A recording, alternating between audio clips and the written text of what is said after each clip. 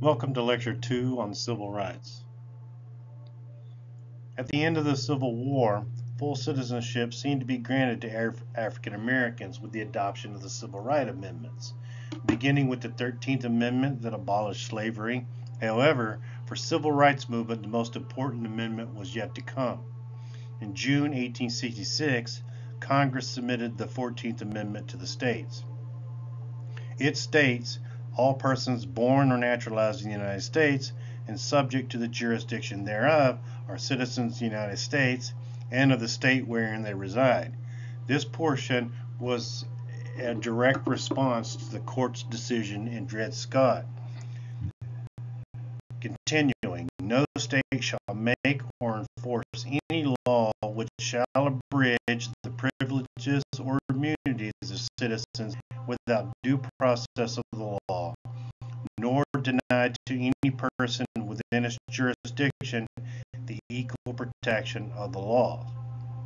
This truly radical measure granted blacks political rights and in doing so expanded the power of the federal government at the expense of the states. In addition, it broadened the definition of citizenship and struck at discriminatory legislation such as the Black Codes by guaranteeing all citizens due process and equal protection of the law. It attempted to force southern states to permit blacks to vote.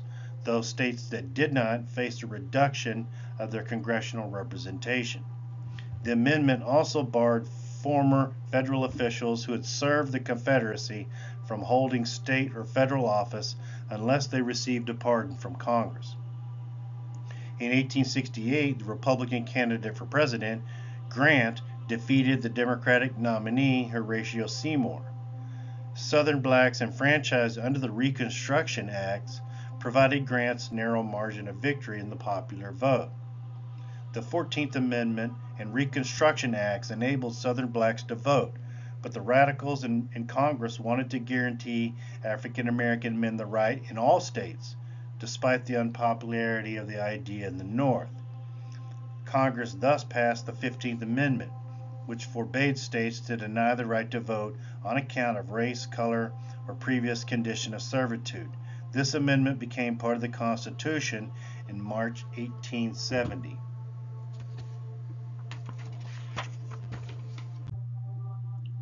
Spurred on by Southern recalcitrants, congressional Republicans rejected President Johnson's Reconstruction Plan.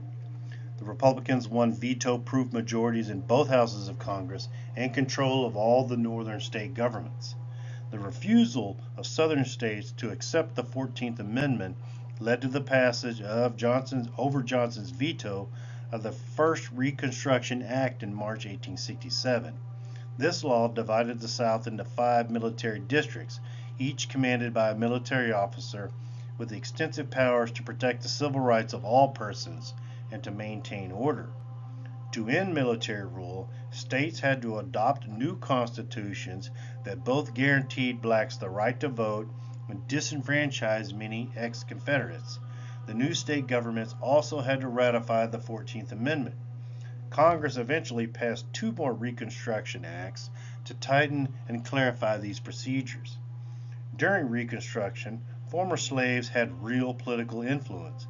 They voted, held office, and exercised the rights guaranteed to them by the 14th Amendment. In 1876, the Republicans nominated Rutherford B. Hayes, and the Democrats chose Samuel J. Tilden to run for president. Early election returns indicated that Tilden led. In Florida, South Carolina, and Louisiana, where Republican regimes still held power, they used their control of the election machinery to invalidate Democratic votes and declare Hayes the winner in those states. In January 1877, Congress created an electoral commission to decide the disputed election. The Republican majority on the commission awarded all the disputed votes to Hayes. Many Southern Democrats were willing to accept Hayes if he would promise to remove federal troops from the South and allow the Southern states to manage their own internal affairs. Once in office, Hayes honored most elements of the compromise. He removed the last troops from South Carolina and Louisiana in 1877. The Compromise of 1877 thus marked the end of the Reconstruction era. Even after formerly enslaved men won the right to vote with the passage of the 15th Amendment, most politicians in both parties still rejected appeals for women's suffrage. At the state level, a referendum in 1867 to give women the vote in Kansas failed. In 1872, Susan B. Anthony and several other women were arrested in Rochester, New York for illegally registering and voting in that year's election. Judge Ward Hunt assessed Anthony a fine of $100, but did not sentence her to jail. Anthony subsequently refused to pay the fine. In 1875, Congress passed the Civil Rights Act. It was intended to protect African Americans from discrimination in public accommodations.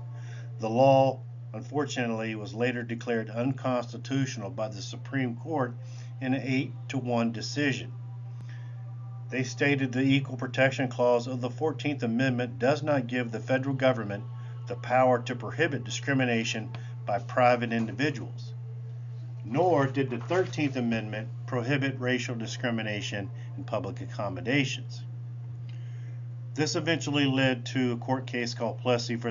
Ferguson, which is probably the second worst Supreme Court decision in its history. The court ruled 7-1 that the 14th Amendment, or the Equal Protection of the Laws Clause, was not violated by racial distinction if facilities were equal. Justin Harlan, the lone dissent, predicted that this decision would cause an all-out assault on African Americans' rights. It has essentially established the doctrine of separate but equal rule. This rule prevailed throughout the mid-20th century. Now, all southern states and even some northern states erected what was known as a Jim Crow system. This is a system of laws that was adopted to criminalize things like interracial marriage, to expand segregation of public places, and to discriminate against African Americans. The Jim Crow system provoked organized efforts against it. Beginning during World War I and continuing to after World War II, African Americans began to migrate to northern cities to seek jobs in the war factories. Better employment led to social gains and an increase in the African American vote. African American middle class opposed segregation and began to gain the political clout to challenge it. The National Association for the Advancement of Colored People, or the NAACP, was created. It sought to win political rights through political pressure campaigns and litigation.